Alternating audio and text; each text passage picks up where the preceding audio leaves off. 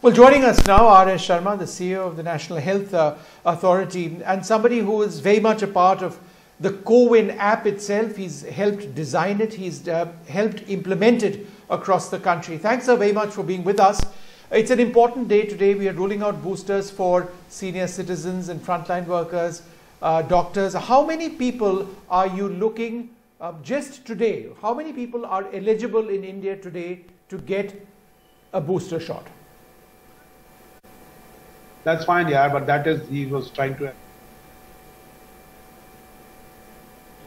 Mr. Sharma, can you hear me, sir? Now I can hear you, Vishnu. Now I can hear you, please. Right. So, Mr. Sharma, my first question to you is, how many people are eligible today to get a booster shot? Well, the way what we have done is that those people who are the health workers or the frontline workers, and also those who are more than 60 years and who have got both doses and whose last dose was more than 9 months before today, they have all been issued the SMS messages saying that they are eligible for the precautionary dose. Now, as you know, all the health workers and frontline workers are eligible without any comorbidity conditions. However, in case of 60 years plus, what we are saying is that if your doctors are advising, then you can get the jab, the precautionary jab. So ultimately, it will all depend on the people who opt for getting that precautionary jab. We have enabled CoWIN because they are already registered on CoWIN. So we have first sending the SMS messages, and also now CoWIN provides that you can book an appointment. And we are actually saying and recommending that for senior citizens, it is a better idea to get the slots booked and then go rather than get disappointed after going there. So that's how it Mr. is. Sharma, I'm just trying to understand and give you the numbers exactly. What if a senior citizen goes without a doctor's certificate or letter saying that they have a comorbidity? Would he or she still get a shot? There is no, in fact, if you remember last time when we had met and you had asked the same question, and at that time the decision was that they should have a certificate of comorbidity. Now that particular thing has been relaxed and there is no need for any certificate, just the statement from the person, a senior citizen, saying that my doctor has advised and I would like to take the jab will suffice for him to get the jab. So just thinking out loud, would it not be a problem for those senior citizens and who go for a walk-in, because a large number of these will be walk-in, and they don't know when they got their last dose because they may not have this digital record right with them. They may not have a smartphone. So again that back end is important. Having that smartphone is important. There would be cases where people would be disappointed, right? No, I don't.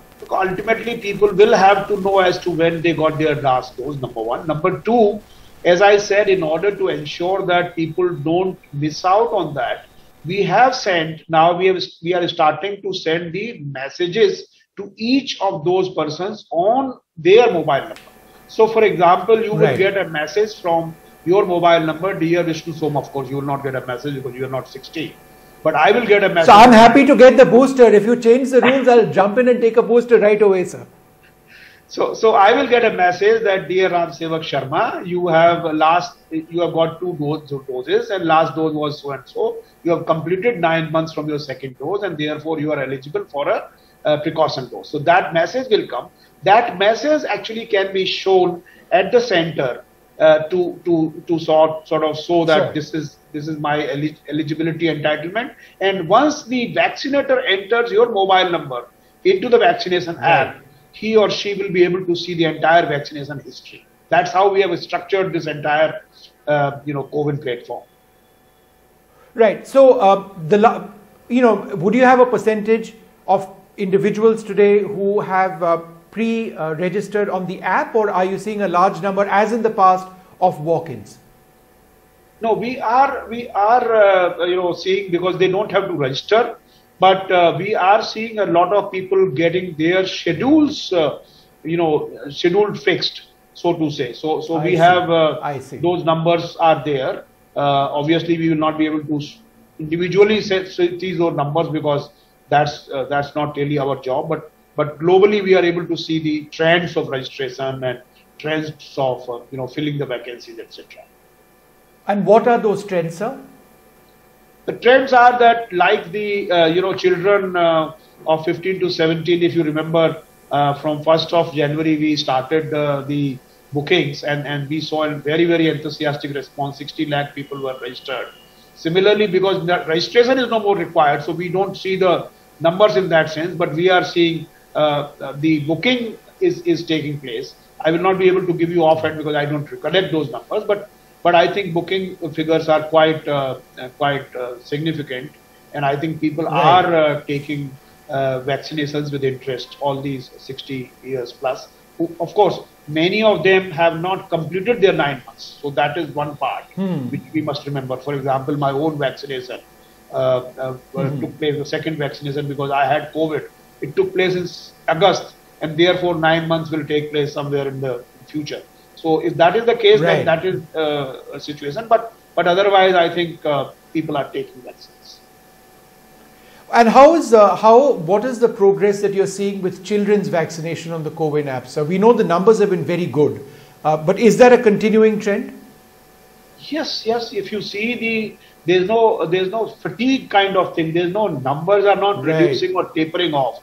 It is going up, and because of the suddenly there was a sudden spurt because of the 15 to 17 years children, and that those numbers are showing up. I think there are multiple factors for these numbers to continuously remain in a particular 6-7 million numbers per day. There may be multiple factors, and recent surge in cases could be one of them, but numbers are remaining quite high. In fact, it's a matter of pride for us that 90% of the eligible people from 18 onwards have been given the first dose, and very significant number the second dose, and therefore it's actually a very major success. Vaccination is an extremely major success for our country. So, sir, this is important. Again, talking about pediatric vaccinations, in a few weeks from now, you're going to have to gear up for the second dose. And given the trends that you're seeing, I think we're all hopeful that our children do, in fact, get that second dose on time. So that's going to be another major task for the app and for the system to be ready for as well, right? Just a few weeks left. Absolutely. And what we do, Vishnu, is that from every announcement, you must have seen that announcement take place a little prior to the actual date. So therefore, we do have certain number of days to prepare ourselves to make those changes in the platform. And actually, it is a little tricky. Let me explain to you. It is not only one application which is getting changed. As I explained to you, that it is not an application, it's a platform. So basically, once I change the rules of the game, then all my partners have to make those subsequent changes. So we have to actually broadcast all the changes to our partners, whether it is Paytm or whether it is Max Hospital or whether it is Arogya Setu. So that's how they have to make changes. And sometimes you must have observed that somebody will complain that this is not happening on my application. It is not a problem of the platform, but it's a problem of the application which has not been able to make those specific changes in the rules. So that's the issue which happens. So we prepare ourselves and we collect all our partners and tell them that these are the changes which are coming, and the APIs are changed. And a final question, it's not a global requirement at this juncture for a booster to be mandatory for travel. No country, as I understand it, has actually required it so far. But perhaps in the future that may be a case. So those individuals who are getting boosted today, would that CoWIN app potentially serve with their details of their third dose, as a vaccine passport? Yes, certainly, because the certificate which we are now issuing is we are issuing that fully vaccinated and also a precautionary dose done. So basically, that hopefully will be interpreted, and I think that certainly will be interpreted as the booster dose. And also remember that we have now decided that it will be the same dose, it will be the same vaccine, it's not a cocktail. So in a way, if you got 2 co-vaccine, the third precaution dose is also going to be a co-vaccine. So that's how it is happening. Are you also gearing up to a much larger rollout when it does happen? Should it happen of boosters for all adults? Because that will mean a lot of work for your system.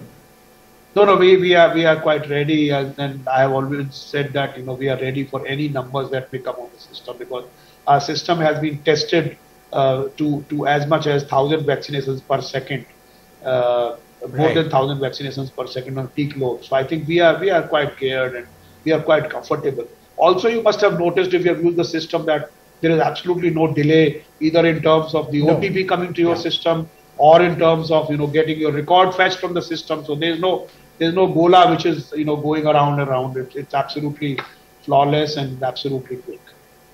And we continue and we strive to maintain those standards.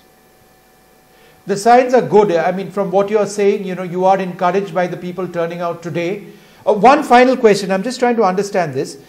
Would you know if our armed forces are also getting boosted, sir? And does that actually reflect on CoWIN as well? I would not like to answer that question, because basically what had happened is that certain sort of vaccinations had taken place and have taken place outside the system, and we do have a provision for putting them onto the system. So everything is on the system, but the actual vaccination may take place at locations at times which may not be reflected on this.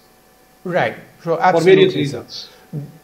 Absolutely, for security reasons. Thanks very much, sir. But glad to know that people are registering quickly on the system for these doses. Thank you very much, sir, for speaking to us.